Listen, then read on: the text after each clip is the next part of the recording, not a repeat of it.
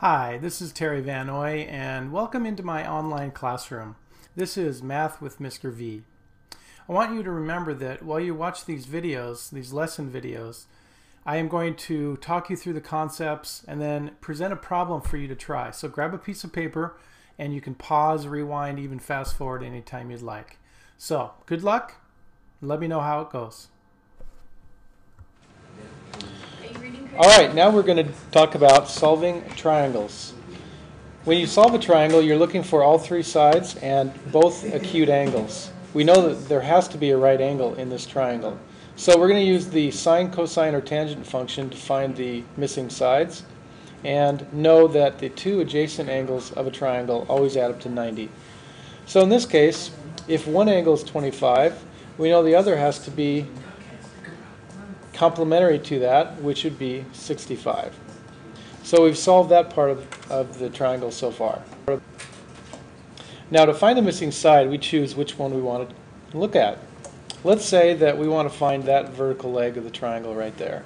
From my reference angle 25 that's circled, I noticed that the x leg would be the opposite leg, and we know the hypotenuse is 13. So we look at our sine, cosine, and tangent chart, and we notice that that would be the sine function. So here's the equation.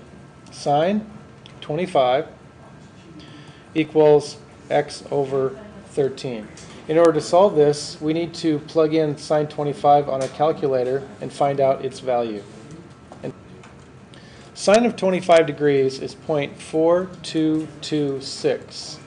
Now we finish writing the equation equals x over 13. And in this case, we would multiply the two numbers together. The x leg would be 5.49 or 5.5.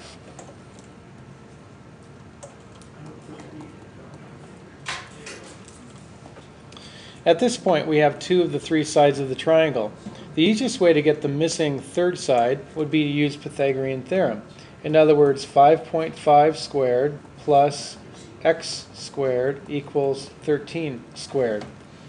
But I would like to show you another method, just reminding you there's more than one way to do it. In order to find our horizontal leg x, you notice that, again, referring to our reference angle of 25, the x leg is the adjacent one, and I can use either the hypotenuse or the opposite leg of 5.5. Let's use the hypotenuse of 13. So my equation this time would be cosine of 25 degrees equals x over 13. Find the cosine value of which is 0.9063. Multiply by 13 to get our answer. The horizontal leg is 11.8.